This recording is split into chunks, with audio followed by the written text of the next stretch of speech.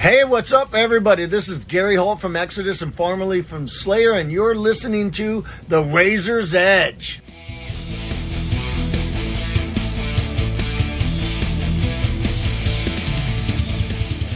You're listening to The Razor's Edge. My name's Matt, and I'm speaking to Jamey Jasta of Bloodstock. Yes, sir. How are you doing? Very good. Happy to be here. The signing was amazing. Yeah? It was incredible. Yeah, we're hoping the wind dies down so we can blow some shit up and light some shit on fire. Absolutely. Safety first, obviously. Of course. But, safety and logistics first. you know, we wanted to step up the show because it's a big deal to be in the top 3. Of course. At Bloodstock, but we are depending on the weather, so The great, knock on wood. The great British summer. Yes. Yeah. And you know, we brought this fire out everywhere. We brought the CO2. We got the ball of death. We got all these fun things for the show. But it's some days you can't do it. The stage isn't big enough. The rain is coming down too hard. The wind is too hard. So, but we've done it about 4 times now. Like at Brutal Assault, we had the full fire, and it was great. Awesome. Well, I know it's not your first time at Bloodstock. Hatebreed had been before. I met Jasta in the signing tent of 2018, maybe. Yeah. How does it compare to other European festivals, do you find? It's the best catering. It's the best backstage situation. I love not having to walk a mile and a half to get to the stage. There is that, yeah. Yeah, it's beautiful. No, logistics-wise and setup is great. And it's just one of the best crews. Yeah. So professional. Everybody here is just a legend in the game, you know, and Alan and Vicky and their whole crew, the whole family, you know, the Hungerfords just as a family. You really get that familial vibe, which is incredible. And the metal roots run so deep, so it's like, if you can't be inspired by that, you're just not even alive. You know what I mean? You're celebrating 30 years of Hatebreed. Congratulations. Thank you. What's the difference in when you started playing shows in the mid-90s compared to what show? I mean, apart from the size of the audience, perhaps. How has touring changed over those 3 decades, do you find? It's actually kind of come full circle in a way where we're going back to the roots. Like on this tour, we've done some really small clubs, and that's been fun. Yeah. And it's a challenge, but it's a fun challenge where we'll play the songs from '95 and '97, and we're not one of those bands that doesn't have the ability to do everything in the catalog. We will literally. There's no like songs we're embarrassed of or no records that we don't like. We literally will play something from the whole catalog, and we're proud of that. Yeah, I think with like 8 albums you're on now, there's no reason you can't dip into every one in a set list. You know, your songs aren't like 10 minutes long either, so you've got the opportunity to deliver some deep cuts. And I was saying to Wayne earlier, like, we're lucky that when people come to the signing, they all request new songs.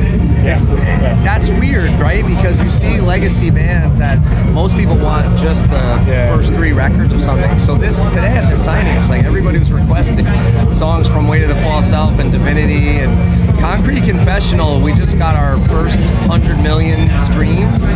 We broke 100 million streams. So who knows? Like, Looking Down the Barrel might be a gold single at some point, which would be crazy. That'd be really cool. So it could happen. And also Perseverance, we're finally releasing it on vinyl, and they said that might actually push it to gold. Oh, really? The album. So we might end up having a gold album on Perseverance, which would be amazing. That'd be really cool. Are you thinking about the next album by now? Yeah, I have a lot of ideas. It's all out there to grab. Like, anybody can grab it. You just have to get into that creative like flow state or inspired state, which some people get, you know, from running or doing something strenuous or just watching an inspiring film or you know, being with their friends or their family. Or everybody's got a different way to reach it. With me, I just have to recharge. Like, I have to get home, I gotta sit. Sometimes I gotta sit in the dark. Sometimes I gotta sit with the guitar, or I gotta just hear something and make it musical. Like, hear something in my head and make it musical. Sometimes it'll be a fucking clinging in the air conditioner, and I start making a riff over the beat of the air. Like, you never know. you can find the inspirations in the small things, like if you've got a creative mind, I think. Yeah, it's weird. Like I'll be playing like a video game and I'll hear like a loop in the video game and I'll want to do like a lead over that loop. Yeah. And then that lead will be something that I time the lyrics to or whatever. And that's how some of those big songs come about. Yeah. It'll be something very, and then you have to not self-edit. Like Live for This.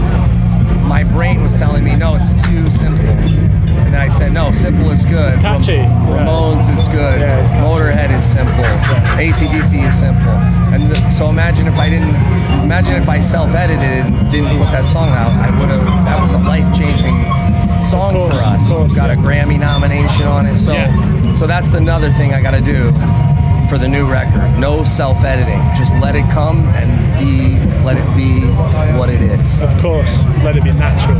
Yeah. You had a collab with Body Snatcher recently. Yeah. I saw. How did that come about? That was pretty cool.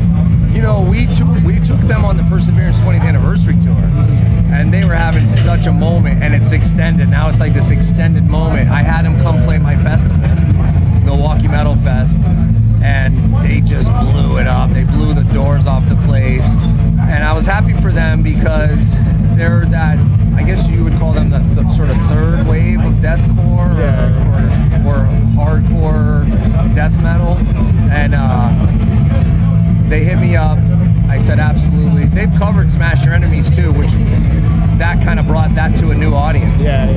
So they introduced a lot of their young fans to our music, which is cool. It's like a push and a pull. You know, it's like ebb and flow. Yeah. And they're Florida, so they know Frank. You know, Matt's in Florida now too. They're just great dudes. We love that band. Yeah, they're fun. Absolutely. Speaking of other bands, is there anything on the horizon for Kingdom of Sorrow at the moment? Yeah, Kirk has a solo record done. So Kirk Winstein, solo record album too. It's called Ethereal Waves. I executive produced it. It's coming out on my label. Then they got the new Crowbar, which will be out probably summer next year. And then we might try for winter of next year. It might be winter 2026, but I have 3 songs. One of them, actually I had 4. One of them I put on my Jasta record. Oh, yeah. It was called Spilled Blood Never Dries. It was supposed to be a Kingdom of Sorrow song, so I just put it on the Jasta record, but Kirk sings on it with me, and that got a really good response, and people said, oh, you guys should do another record, so. That's it's a hell of a scoop. No, it's interesting to hear that it's still going, so thank you. Yeah, and I'm always writing.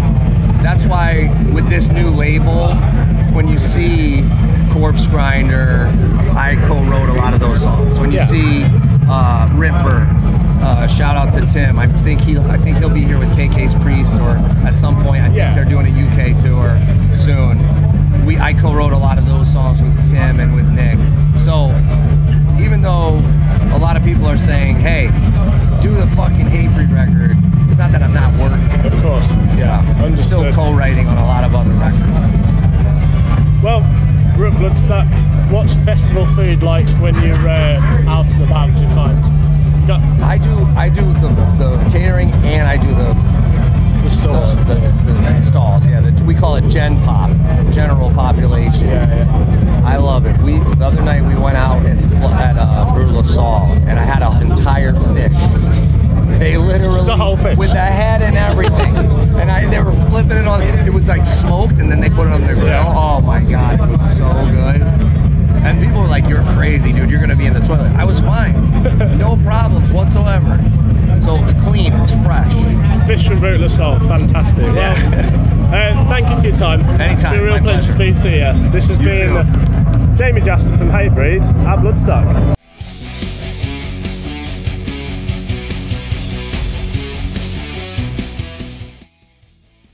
Thanks for listening. Make sure you keep up to date with future episodes by subscribing to our channels. For more information on this podcast, or for all the latest music news, reviews, interviews and more, head over to our website, www.therazorsedge.rocks.